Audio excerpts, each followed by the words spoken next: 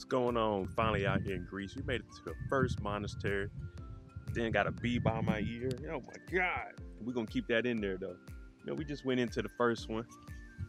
Pretty straight. I got some footage in there. A lot of the things you really can't record or take pictures of, so it's just us really walking around. But I ain't gonna lie, this is actually dope. We took a 4-hour train ride. Well, it's supposed to be 4 hours, it's like 4.5 hours. We made it. Just getting some pictures in. We got a couple more places we got to stop. But this is beautiful. This is beautiful. I ain't gonna lie. Normally I don't go do the scenic stuff, but this was worth it.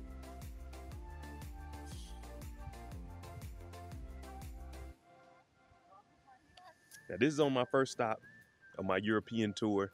Greece, 4 days. I should have a lot of things coming because we're actually staying in Athens. So stay tuned. I'm trying to get some footage at the next spot. Hopefully they don't get on me, saying, hey, no camera, no camera. All right, I got you.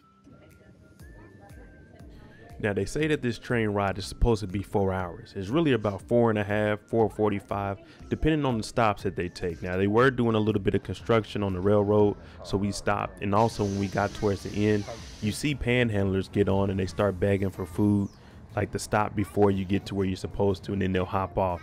This is so they don't have to have a ticket. Just tell them to walk on by. There are 6 Meteora monasteries on the cliffs that you can visit. Meteora is a breathtaking place. I must admit, when we first pulled up and you see the cliffs and you see the monasteries on top of it, you're going to be amazed. Believe me. Even if you're not even that big into religion, you're going to look up and you're going to say, this is breathtaking. And to look down is even better. Now, from the earlier times, the cliffs of Meteora was a perfect place to achieve maximum isolation, and this was a great place to find your peace and harmony. Meteora today is the largest archaeological site in Greece in terms of the area that it covers. Since 1989, it has become a World Heritage Site, and in 1995, it's an official holy place for Greece. I recommend that you book early and book you a personal driver to go up the hill. Now you can take the tour bus, but that's going to be a little bit crowded and you're going to have to worry about everyone getting back on, and you'll be less comfortable with leaving your items within the van. We had a personal driver and you'll see him. He was going a little bit crazy singing and stuff, but he was an amazing tour guide. The first monastery that we actually are going to go to is the monastery of St. Stephen. Now, just like most of them, you can't record too many things in there, so you will get to see a lot of the views. But once you go inside, they're kind of, hey, strict, no cameras allowed. But the first monastery we go to is the monastery of St. Stephen. Now, the beginning of life here originates around the early 12th century. Hosius Antonios in the first half of the 15th century actually took it upon himself to start to renovate the monastery. Now, he started with the foundation and they built it all the way up into the church that we see today. And it is an active monastery now with active monks living inside of it. You will hear me mention that they depend a lot on the community to donate clothes and also food while they're in here, because they don't leave the monastery. As you can see, everyone is masked up, so that did play a role in making it harder to see certain rooms, because you got to understand the monks actually live here, so they still needed their social distancing. Now, the monastery of St. Stephen is one of the more easier accessible monasteries because there's not a lot of stairs that you have to climb that we'll see at the next one. It's just a little bridge that you go across. Inside of this monastery, there are 2 chapels. The old 15th century St. Stephenson Chapel, which was severely damaged during World War II. And then there was the 18th century, the main cathedral that is used and dedicated to St. Charlambos and includes his holy relics. I walk straight through the monastery and we go to the back so I can show you guys the view of what it looks like over the cliff and the back side of the monastery. Now, the cathedral, the line was a little bit longer and I did go in there on my own, but you were not allowed to record in there, so I didn't get any footage of that. I thought about sneaking my camera in, but then it hit me. We are on holy grounds. He's always watching. So I didn't get any exclusive photos or footage on the inside, people. Man, that's crazy how they didn't build that up on the rocks like that. I ain't gonna lie to you. For them to be some monks, they were putting in work. I'm talking about putting their back into it. So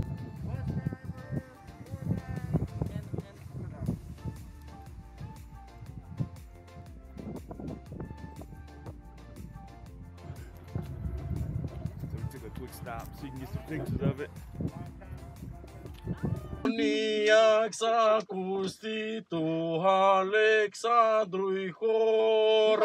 Meteora tour, bye! Come on!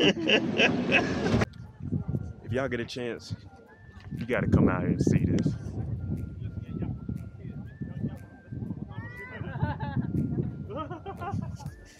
Now y'all know I'm usually joking around and stuff, but this is actually breathtaking.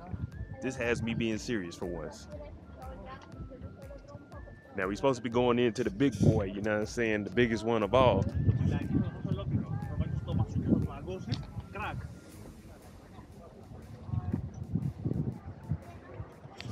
It's supposed to be like 200 stairs or something like that, so.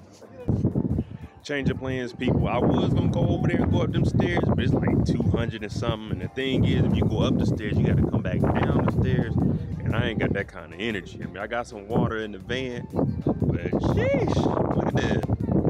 You gotta go all the way down, up through the tunnel, over here, up there, hit that, do it about face, up there, all the way up there. No, sir. Ain't gonna happen. It ain't gonna happen. That would be interesting, but I seen in front, seen inside the other ones over there, and you seen inside of one, you seen inside of all of them. The second monastery that we went to was the Holy Monastery of Great Meteora. Now, this is the largest monastery within Meteora, Greece, and the oldest of all monasteries. It's called the monastery which remains suspended in the air because of the cliff formation of a gigantic rock on which they built on top of it. The Great Meteora Monastery was founded in the 14th century. Saint Athanasios is celebrated as the first founder of the monastery and the organizer for the whole region when it comes to monasteries. For this reason, this foundation of the monastery is considered to be a turning point, or even better, this is the beginning of organizing the whole region of Meteora. It's believed that Athanasios was born in 1302 in the medieval town of New Patras, and then he eventually moved out here to Meteora after he became a monk, and he lived there for a few years before actually settling in the cliffs of Meteora. Now I'm gonna give you a little bit of the view in between these two monasteries because I didn't take that 250 plus stair challenge to go up the monastery and then just to come all the way back. So here we're in between the two. Now you can see some of the smaller ones when you look down, but for the main part we have the two big monasteries up top. Everything that the light touches is our kingdom. Unfortunately, I don't own any of this out here. I'm just a visitor, just a tourist, just looking at it. But it do look good as hell, though. You can't lie about that, though. As I was saying, when you look down, you can see off in the distance, there's a smaller monastery there. I think that one only had 2 monks that lived inside of it. But overall, you just look around and it's an endless view. You see the mountains, you see all the cliffs that everything is on.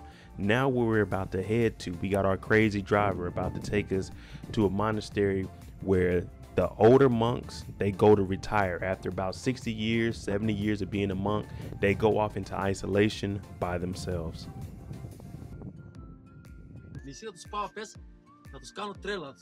Crazy, Nikos, all together, Meteor, all together. Small, Nikos, the big, all together. Understand? Come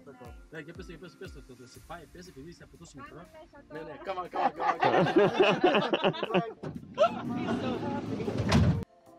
What you're starting to see here is a little hillside where they actually built inside of it, and you see the rubble and remains of the bricks that they used to build for shelter.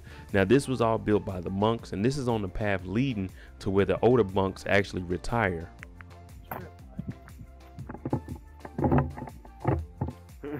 Hey, what did I text you too? What? I said, yo, be taking hikes. I was not prepared for no hike. You can hear me and my brother clowning around because we were not prepared for any type of hike, and that's why I say you need to wear comfortable shoes when you go out to visit this place. But on the side of this cliff, you can actually see little caves, and when you get closer, I try to zoom in as much as possible. You see wooden planks. They created ladders, they created rails, and this is where the monks actually went to isolate themselves when they felt like they did something wrong while they were in the monastery and they needed some time away from everyone else. Here I try to zoom in, and if you look in the center of your screen towards the bottom a little bit, you see the wooden planks, the wooden rails, and also to the right. Now there are ladders that are hanging down, Of course, there's no access to them anymore, but they left up all the structures. They don't use this anymore to isolate themselves when they feel like they did something wrong. This is used more in the earlier centuries, but it's still amazing to see that these monks actually had the strength and the courage to go out here knowing that they did wrong, to actually think about everything that they did. So all of the caves that you're seeing, those are actually jail cells. Well, I won't call them jail cells, but that's pretty much what they are, prisons. So whenever the monks did something wrong, they would go there for 3 or 4 days and they just pray. Like, they voluntarily went there. I know if I ever messed up or did something, they're like, all right, Mo, time to go to the cave. Nah, yeah, I know what I did wrong. I'm correct that. I don't need to stay out there for 3 or 4 days. Now, mind you, it's 2022, and I'm looking at it like, man, I'm hearing animals out here, birds. Back in the 1800s, 1900s, oh, heck no. I'm not staying in no cave for no 3-4 days by myself, no running water. Just up there trying to pray and figure things out. Nah, not me. Once I zoom in, you can see the house on the right. Now, the oldest monk, he lives there. And I think they said he had been a monk for over 60 years, and this is where he goes to retire. Every now and then they said you could see him come out on the balcony and he'll just sit out there in the sun for a little bit, then he'll go back into the house. So at this point, it's just them collecting their thoughts and they're just living out the rest of their life by themselves. Now, other monks do come by periodically and check in on them, but for the most part, they're just here by themselves. All right, there you go. The monasteries of Meteora, Greece. Let me know what you guys think about this. Would this be something that you would put on your list? Now, I know it's in Athens, Greece, and there's a lot of things that you can see within the city, and this is a little ways out, but I think it's definitely worth it, especially to get the experience and to see the view. Let me know what you all think. I'm MOE. If you like the content on the channel, hit that like button, hit that subscribe button. Thanks for watching. I'm out.